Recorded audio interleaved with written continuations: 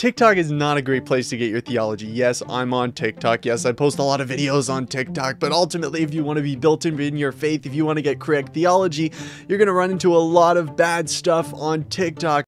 No, Jesus is not the only way to salvation, and Jesus never said that. And today I want to point out one of those kind of destructive misconceptions about worship that I found in a TikTok.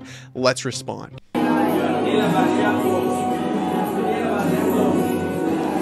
Jesus is here. People are speaking in tongues.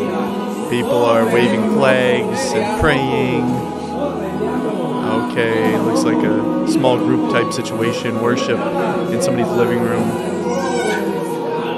Okay, you get the point. You get the point. Okay, we're not going to have a conversation about speaking in tongues today. We're not ready for that. That's not what this video is about. My main critique and my main problem with this is that statement, Jesus is here. And is that a true statement? Yes, of course, Jesus is there. Jesus is everywhere. The problem is it's often used in context to big emotional experiences in worship. You know, there'll be big music coming up and, you know, Hillsong or Bethel will get on the stage and everyone's rocking out to Ocean or, you know, Reckless Love or whatever it is.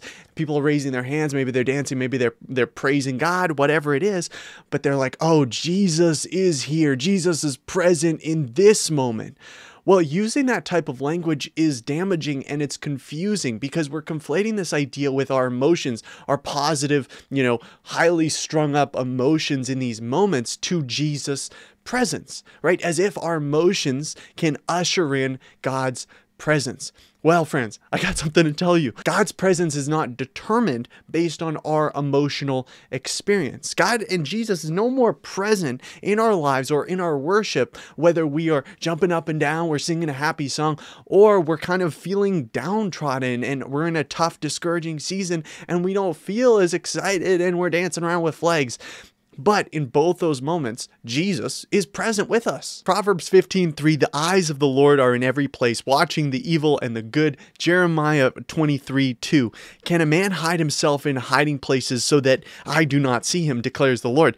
Do I not fill the heavens and the earth, declares the Lord? God is omnipresent, which means he is everywhere. So there's nowhere that he is more present or less present. I think one of the big issues that I have with this kind of terminology that, oh, God is present or Jesus is here in big, you know, highly emotional environments is that we're teaching ourselves to understand God's presence as relating to how we feel about his presence. So I've dealt with anxiety pretty much my whole life.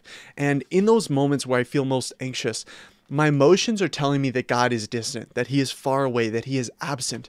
That's what my emotions are telling me. My feelings don't dictate reality. So when I feel really sad and discouraged or anxious in those moments, that doesn't mean that God is distant. No, actually, he is present with me. I think it's important too, as we're thinking about worship and approaching worship, a lot of the times we're not approaching it like, oh man, I can't wait to, you know, boogie and party and, you know, worship God joyfully. Like, no, like we're discouraged, we're sad, something like tragic happened in our lives, or we're just filled with sorrow for some reason and we're just feeling down. I don't think those moments we should see that as like, well, I guess Jesus isn't going to show up today, or like, you know, I guess it's the presence of God isn't going to be very strong.